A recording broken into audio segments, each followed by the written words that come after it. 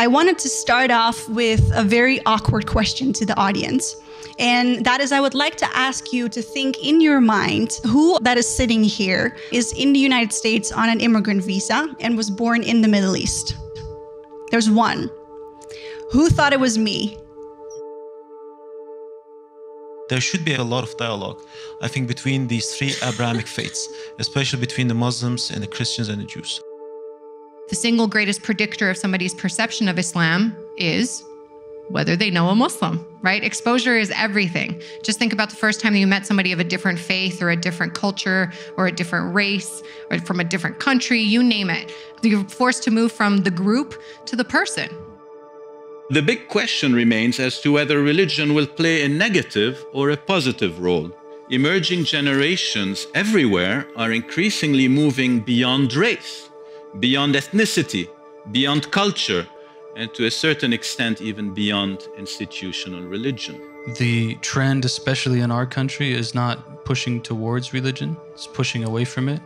And so I think that when we tear each other down, we're not helping that trend. When we take the focus away from stereotyping driven by fear and back to God's hopeful mission to individual human beings in all their diversity, the global church can then reclaim its missional vision. I want to know you, I want to embrace you, but conversion is not the only option. Like, let's talk to each other, let's have a conversation. Every individual is a meeting ground for many different allegiances. The role of individuals with an allegiance to several cultures is to act as bridges, go-betweeners, mediators between the various communities and cultures. Don't hesitate to ask questions.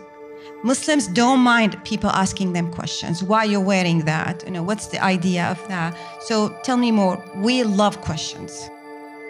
In the realities of the 21st century, this will consist in the church embracing its position as a shrinking numeric minority, increasingly becoming a part of a silent majority made up of people who believe that their faith should be a source of love, tolerance, and embrace of others, rather than a source of violence, extremism, and exclusion.